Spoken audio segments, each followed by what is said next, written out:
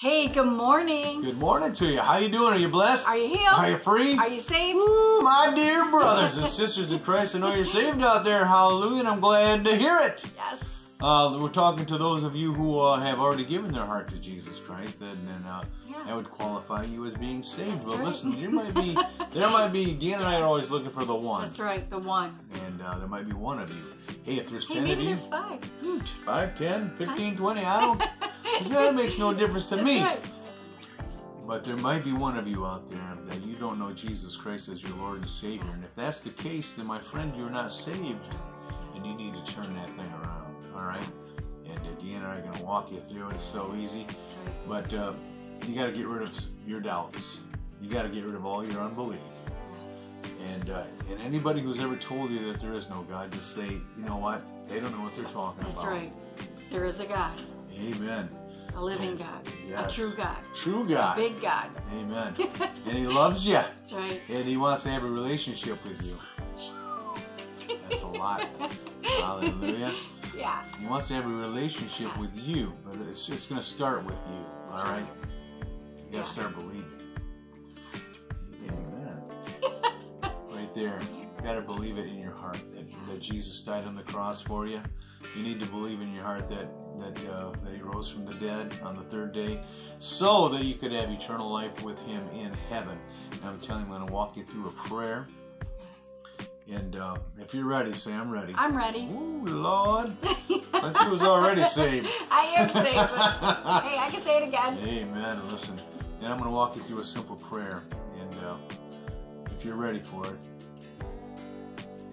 then repeat after me. Father God. Father God. My life is a mess. My life is a mess. I need a Savior. I need a Savior. I need Jesus. I need a Jesus. To come into my heart. To come into my heart. Thank you, God. Thank you, God.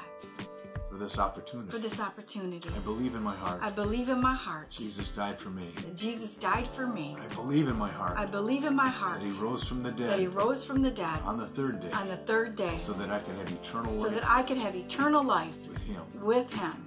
In heaven. In heaven. I thank you now. I thank you now. For receiving me just as I am. For receiving me just the way I am. I receive you now. I receive you now. Jesus. In Jesus' name. In Jesus' name. Amen. Amen. Amen. Listen. That's right.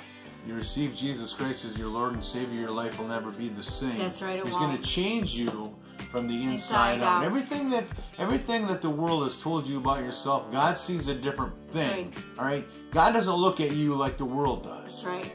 But now He's looking at you as a new creation. That's right. Yes. And amen. And He has a plan, and His plan is perfect for you. That's right. But you have to let Him in. That's right. Amen. Amen. That's so good. So listen, if you are ready to do that, then just receive it. Receive it. All right. And so thankful to hear that. If you're looking for a church, maybe.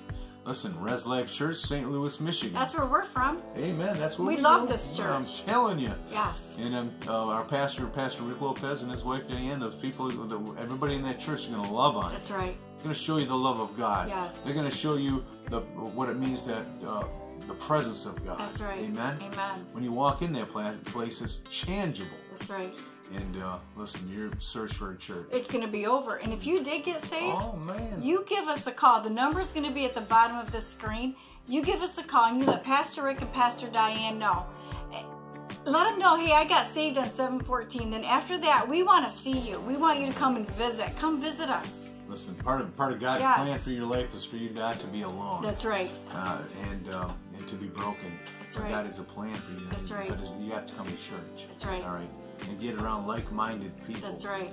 And I'm telling you, RezLife Church, I'm telling you, your life's going to turn around. That's right. It will. Guaranteed. Amen. Amen. You're probably wondering what the 7:14 really is all about. Yeah. Well, it comes out of 2 Chronicles 7:14, and this is a word from the Lord.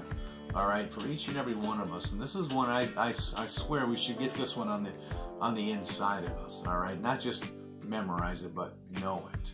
Yeah. All right, and God says it like this: if my people, who are called by my name, will humble themselves and pray and seek my face and turn from their wicked ways, then I will hear from heaven. And I will heal their land.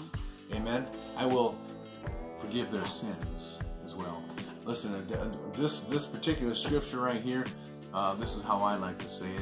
If we will do our part, God will do His. Amen. That's right. He will do His thing. That's right. Well, we got to first start with prayer That's and right. seeking. Yes. And I use the word repent, turn from your wicked ways. Yes. And let God be God. That's right. Let Him be God. Let Him be your God. Amen. Amen. He's a big God. He's an awesome God. He loves you. Let Him change you That's from the right. inside Let Him out. change you. Let us live your life for Him. Amen. Yes. Amen and amen. We are reading through the Bible. Yes, we are in a year. In a year, I'm telling you, it's not as been so difficult. good. Yeah, it's not as difficult as you No, might it's think. not. There's a lot of reading in it, but I'm telling you, there's a lot of understanding. That's right. All right. Yes. And so how are we going to build a relationship with God? Not just prayer and seeking, but we're going to also read His Word. That's right. So we get to know Him better. You know, I just want to say this, that that's how you, like Steve just said, that's how you're going to get to know Jesus, our Lord, Amen. is by reading the Word and in prayer. Yes. I remember a pastor asked another man of God, say, hey, how's your prayer life doing? He said, well, I've been so busy because I'm reading my Word, but I've been so busy Right. that I haven't prayed. Oh. Right. And the other man of God said to the man of God, said, look, if you don't change that, you're going to end up on the shelf. Right on. So listen, what she's saying here is, Yes, we need to build that. Yes, build that relationship. Yes. And that's, listen, you know what a relationship is, right? It's two ways. That's right. It's not just one way. That's right. And so that's where we have to start. And if you're just joining us now, we're doing today's reading. Yes. Is 1 Samuel, chapter 3, chapter 4, and chapter 5, and Psalms 9. That's right. And I'm telling you, you might think, well, that's a lot of reading. That's only 4 chapters. You can do that. It's only 4 chapters. It's only 4 chapters today. Yeah. Quit being a baby. That's right. You can do this. If we can do it, you can do it. Amen. And then when we're done, in a year, you've read this whole big book. Then we can start all over again. That's right. Yeah. Because we're going to do it again next year. That's right. Amen. All right, I'm gonna read a little bit out of 1 Samuel, chapter 3, verse 3 through 9. All right. So the lamp of God had not gone out, and Samuel was lying down in his house, in the house of the Lord, where the ark of God was.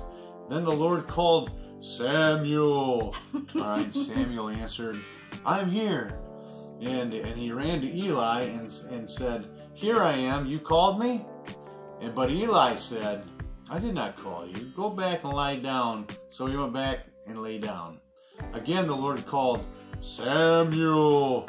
And Samuel got up and he went to Eli and said, Here I am. You called me? My son, Eli said, I did not call you. Go back and lie down. Now Samuel did not know the Lord. All right? And the word of the Lord had not yet been revealed to him. How do you know that? You got to have the word of the Lord revealed to you. And that's kind of what we're doing right now. That's right. And the third time the Lord called, Samuel. And Samuel got up and went to Eli and said, Here I am, you called me. And Eli realized that the Lord was calling the boy. So Eli told Samuel, Go lie down, and if he calls you, say, Speak, Lord, for your servant is listening. So Samuel went and lay down in his place. Yeah, that's so awesome. We're trying to, today's title today is learning To hear the voice of the Lord. Amen. The voice of God, that's right. Amen. And that's what we need to do. We need to, not only do we need to learn as adults, but we also need to teach our children Amen. to hear and learn the voice, or to learn to hear the voice of God. Right? That's right. As parents, we must help them. We must help our children, even at a young age. Start very young to do it. Absolutely. The minute that they can start speaking words, I remember when our children were babies, I spoke the word of God over them all the time. I spoke the word. I say, hey, Jesus loves you. Or I read a little something to them so they would know. And today they are adults and parents themselves. And you know what? They're doing the same thing. They're doing the same thing to their children. That's right. Teaching them. Yes. to hear God's voice. That's right. Yes. Have a relationship with God. With God. That's right. And see, at this time, right. Samuel had not yet had a relationship with God. So therefore, he did not know the voice of the Lord. That's right. And if, listen, as far as parents go, listen, that's our duty, our responsibility. Yes. That's right. We must encourage our children, and not only encourage them, but they'll build trust with their children, and they will become obedient. Amen. To them and to Father God. Amen. That's good. That's honey. right. Yes, Amen. they'll become obedient. Encourage, teach, to hear His voice, to praise Him, and to love our God with all their whole life. That's our duty, right? That's right. It's our duty. That's our responsibility. Yes. I like that. Yes, and they'll become spiritually. They'll become confident, and then they will become mature in their faith. That's right. And I'm just going to read this one scripture real quick before we close. Amen. And it's John 10:27, and it says this: "My sheep hear my voice, and I know them, and they follow me." You want your children to know Christ and follow Him? Amen. And teach them to hear His voice. Woo, hallelujah. Listen, our kids are going to respond to something. That's right. If it's not responding to the Word of God, they're responding to something possibly the complete opposite. That's right. The world, what the world has to offer. That's right. But when we encourage them to seek after God, when we encourage them to praise Him, when they encourage them to follow after God, listen, that's the only voice that they're going to hear. That's right. And that's good, to me, they're developing something. That's right. Spiritual confidence. Yes. Amen. And they will become what? Mature. Very mature. In their faith. That's right. So Father God, in the name of Jesus, listen, Jesus. our prayer is this. My prayer is that each person listening today, that they believe it and they receive it. And Father God, that they will seek after you, and they will take this lesson and begin to teach their children the way that they should go, so that when they grow old, they will never depart. From it. And if there's adults too, come on, Father God, that teach them to hear your voice. Yes. Help them to hear your voice. Yes. Help us all, God, to draw closer to you, to hear your voice. When you call us, we respond, yes, Lord. Yes. Amen. Here am I. Yes. And Father God, and each person listening today, we call you blessed in the name of Jesus. In Jesus' name, yes. Amen. And we love you. Yes, we do. And we will see you tomorrow morning. Peace. Peace.